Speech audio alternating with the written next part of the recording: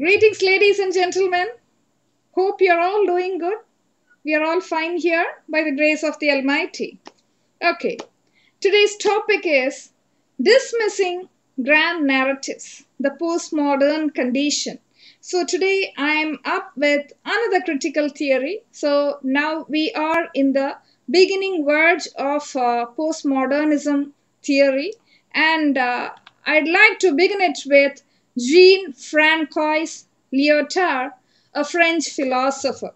Right. So he is a French philosopher and a prominent figure in the intellectual movement of postmodernism. So he characterized the postmodern era as one that has lost faith in all grand totalizing meta narratives. So now several questions will pop up within you. What is a meta narrative? So I'd be explaining it in the upcoming slides.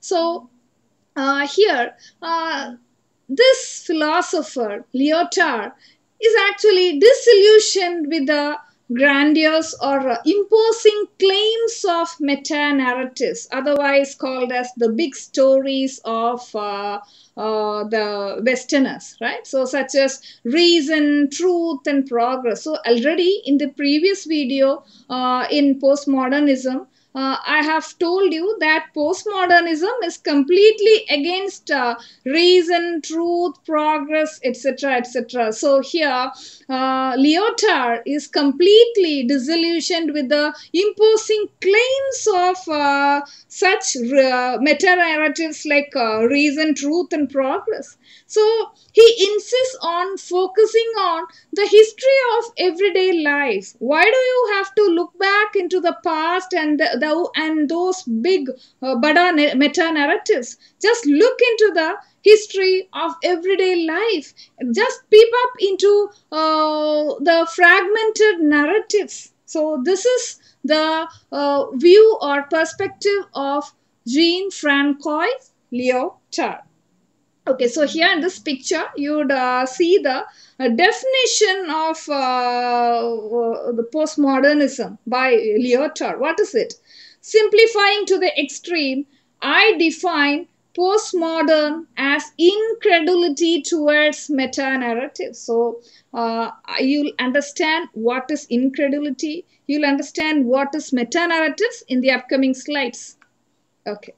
So the dual perspective. So this particular text by Lyotard, the postmodern condition, a report on knowledge. So he makes up a report on knowledge in the postmodern condition. And it actually moves along two periods. What are those?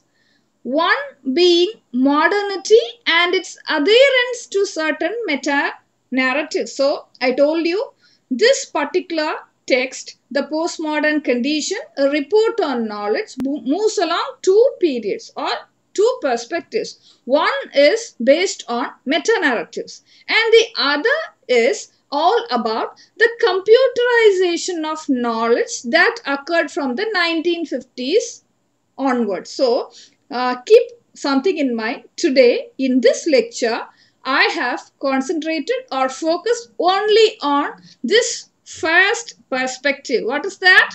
On meta-narratives. This one, on computerization of knowledge, we will deal on the next session, right? So, okay. What is a meta-narrative? Now come to the point. So, it is in postmodernism, it is a big story, a bada story that claims to explain something totally, not in fragments, right? So these Westerners, they explain these meta-narratives or these big stories totally in its complete form, no fragments, right? So it may be narratives of historical meaning, experiences, or knowledge, right? And it is a dominant grand story.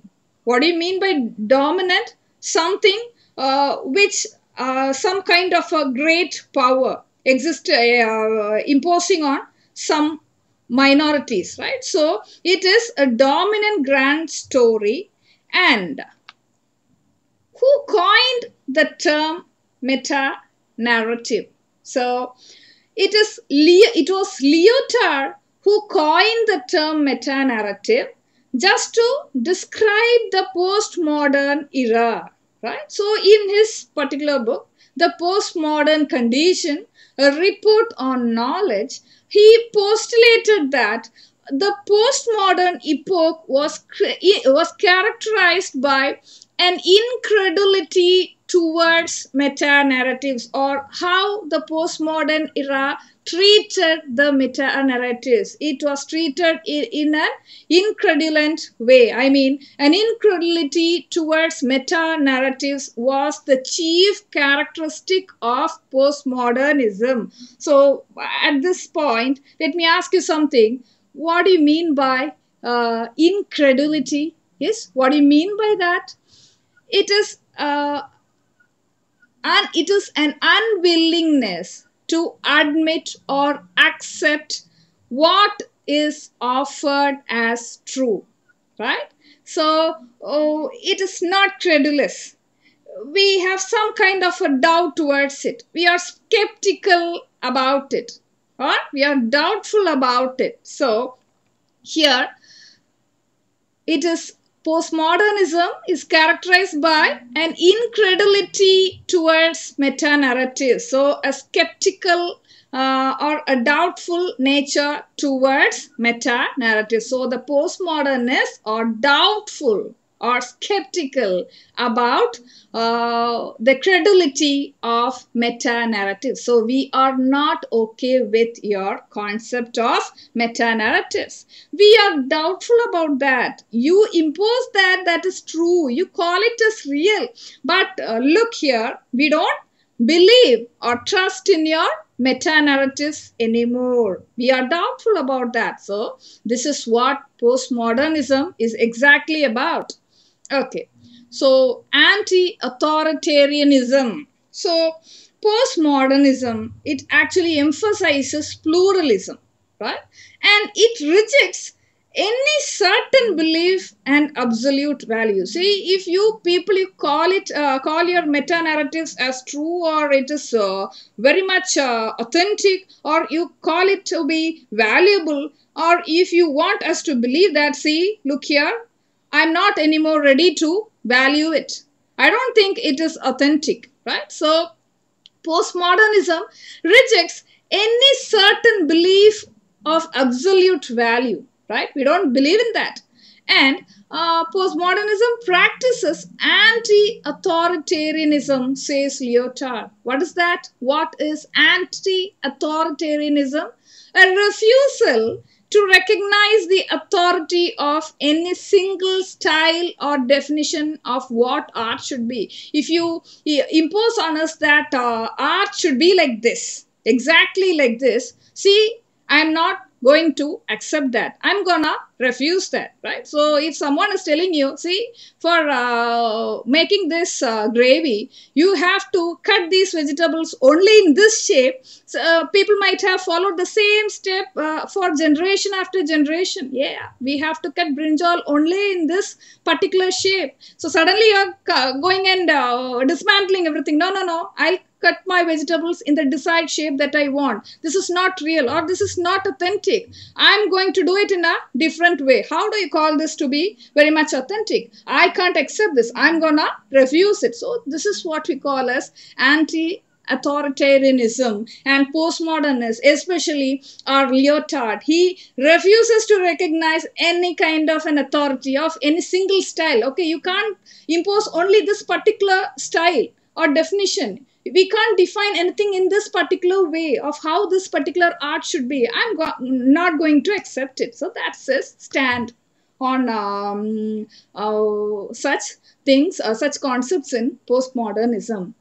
So he also emphasizes on the collapsing of the distinction between high culture and mass or popular culture, and between art and everyday life. So Lyotard doesn't believe in the so-called high culture, right? So he doesn't believe in these artistic stuffs exact with those exact definitions and styles. So he emphasizes on the mass or popular culture, and he insists on histories or petit or little histories of everyday life. So hope you understood.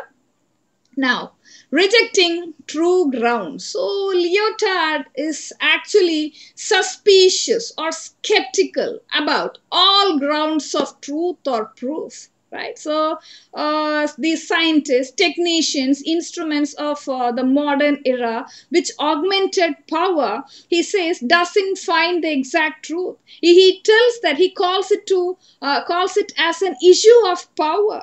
Right, so he also insists that these dominant discourses exercises terror.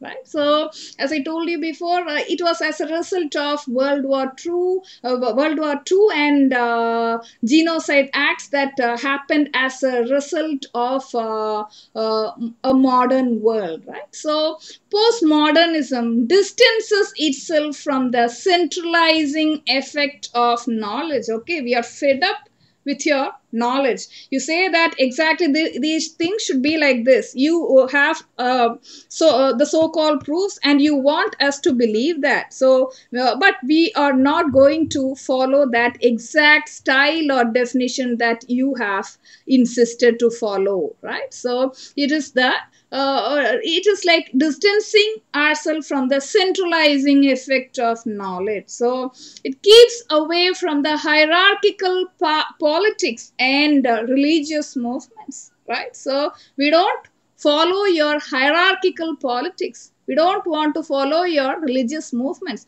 in which you have exercised your power. So the demise or the collapse of grand histories or the grand histories. Okay, so the postmodern era is exactly marked by the demise of grand histories or the so-called meta narratives. So grand narratives are the quintessential or typical features of modernity. Right? So Lyotard criticizes this grand narrative and exposes its demise to be a feature of postmodern movement. So postmodern movement is exactly marked by the demise of the grand narrative or the grand histories that we were imposed to follow all these years, right? Okay, so what do you think are the examples of grand narratives? So, on the a very basis idea is that the grand narrative is usually linked to the mainstream or status quo or existing state of affairs. It has nothing to do with the fragmented histories of people. I mean the fragmented history of people other than the Westerners. So some examples of the grand narrative in the modern world are as follows. So capitalism. Postmodernism is against capitalism. It is completely against the Enlightenment age, otherwise called the age of reason. Actually, this Enlightenment age was an intellectual and philosophical movement that dominated the world of ideas in Europe during the 17th and 18th centuries. So it focused on reason and experiments and experiences, and these are the examples of grand narratives, right?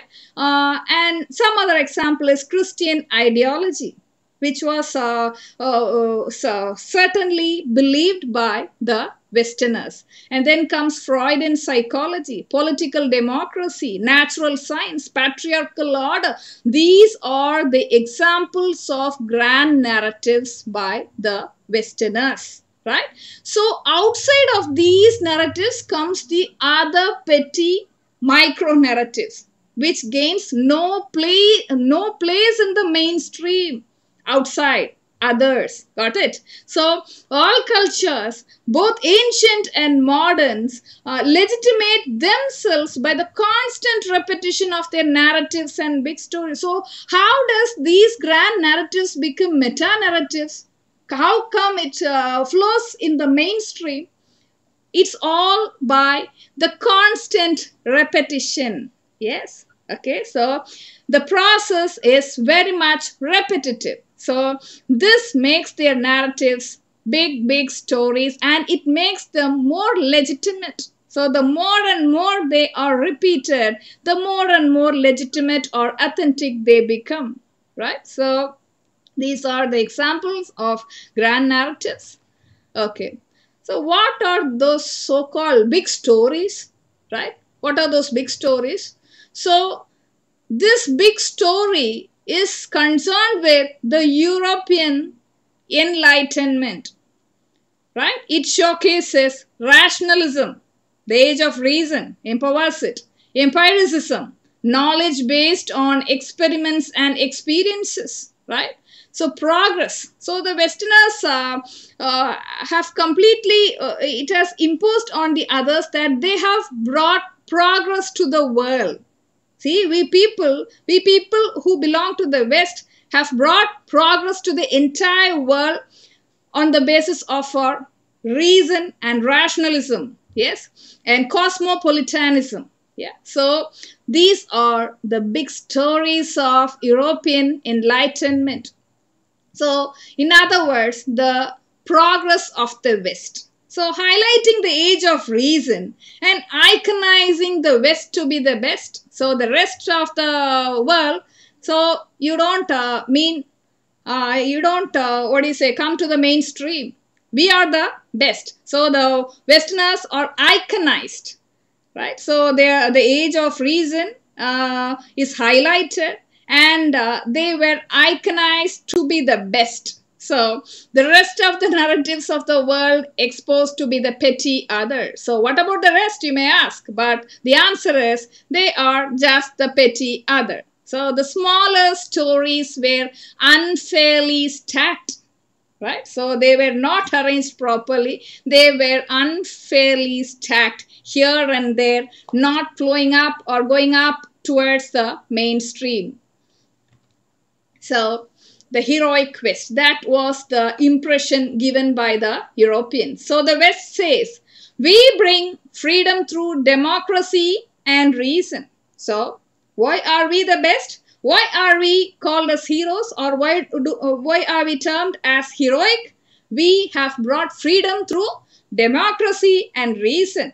So examples are meta-narratives are of Marxism and Christianity, says Lyotard. So Lyotard himself, being a Marxist, later, due to various reasons, he was against Marxism, and he proposes Marxism and Christianity to be the examples of two of the examples of meta-narratives, right? So he tells that without faith and trust, right? So without faith and trust in these meta-narratives, or without retelling and iconizing the same, it would have little effect on the people. So what he tells us, the more faith and trust is imposed upon these meta-narratives through repetitions, right? So they were repeated again and again, retelling of these meta-narratives, and their power again and again gave them or put them up in a higher place. And he tells that without all these efforts, it would have just little or minor effects on the people. This is what Lyotard feels about meta-narratives, right? So did you question the dominant big story? So what happens if you question the dominant big story? So everything will be okay till you keep mum. So you'll be believing every meta-narrative of every sorts. Okay, you will be okay with everything proposed there. And what will happen when you start questioning the dominant big story? When you raise your doubts, what will happen? So Are you questioning the story of your ancestors? So, are you skeptical to the practices of democracy and science that promises freedom to everyone? Okay, do you still believe all the stories of your ancestors? Are you doubtful about the practices of democracy and science that actually promises freedom to everyone? Do you believe that? Right? So, if you are not believing that, and if you are questioning those concepts, you will be deemed as a deviant. So, then you are a deviant. What do you mean by a deviant? Yeah, look at this picture. You will be thrown out as an outsider. Yes, you are a dangerous outsider now. Why? Because you questioned everyone, right? You questioned your ancestors. You are skeptical about the practices of democracy and science that the Westerners offered, claiming to give or offer freedom to everyone. You're doubtful about that. So now you are exactly a deviant. Yeah, you are termed or deemed to be a deviant, and you are a very perilous outsider. You are completely dangerous, and you threaten the safety of your clan. So what happens is you will be thrown out of your clan. So this is what happens when you question. Okay, so don't get horrified by this image. I just made this on my own for making things clear for you. So in the center, we could see the dominant narrative. So it flows in the mainstream, and it occupies the central space, and it is completely, it imposes its claims on others using various strategies like reason, truth, reality, all such stuff. Okay. So this is the dominant meta-narrative, and outside this dominant meta-narrative you could see various patterns and shapes. What are these? These are micro narratives, just for what do you say, making the concept more understandable. I have put up this, so you could find the patterns are different, so they look very small than this dominant meta narrative. These are very small, and these small images represent the micro narratives along the margin, which gains no prominent place in the center. They are put outside. They are different in their patterns and style, and they are not complete in its forms, right? So they are fragmented, and they are put outside and termed as the other. So all these small figures are nothing other than micro narratives. Hope now you would have understood the difference between the dominant meta narrative and the powerless micro narratives. Well, so the end of the meta narrative. So how come the meta narrative came to an end, right? Just because of the horrors of World War II and because of genocide. So now it led to countercultural spaces. Right, so questioning the grand story of the Western progress. So people were fed up, especially Lyotard was very much fed up about these concepts of or stories of Western progress. So he very clearly questions the brutality of the West. And Lyotard dismisses the grand narratives as violent and tyrannical as it imposes totalizing patterns. So he Lyotard highlights that I don't anymore believe in these totalizing patterns. I just believe in fragmented patterns, right? So this marks the end of the meta-narrative. And the emergence of petite histoires. What does it mean?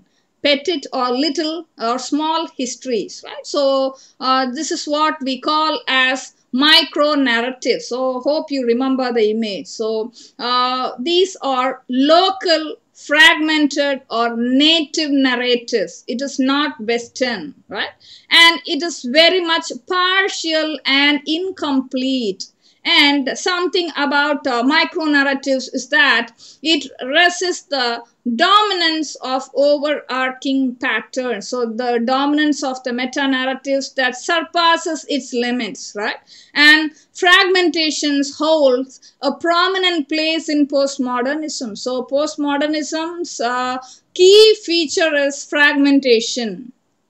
Okay, so socio-cultural context of postmodernism, and it is counterculture. So the term counterculture refers to a group or movement that espouses norms, ideas, and values that are different from those of the time period's dominant culture. So every culture has every society has its own dominant culture, and if someone deviates from that, they'd be called a deviant, right? So here counterculture refers to a particular movement that deviates from certain norms and ideas and values that were imposed earlier by the dominant culture, right? So new cultural forms are evolved. For example, here we have a culture of sending students to school for education, but we could see that in certain cities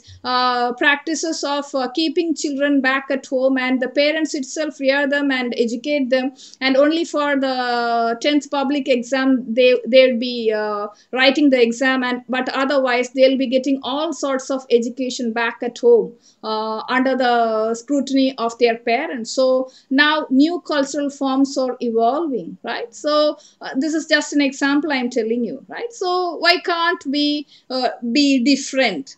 Why do we have to follow the dominant culture? So that's the question here, right? So it celebrated this new counterculture, or the movement of counterculture celebrated experimentation. See, why should I follow what you have imposed on us? Why can't I try something new? Why can't I experiment something new? Why should I follow the same path? I can't follow your dominant system anymore. And it is completely anti-authoritarianism, right? Anti-authoritarian, right?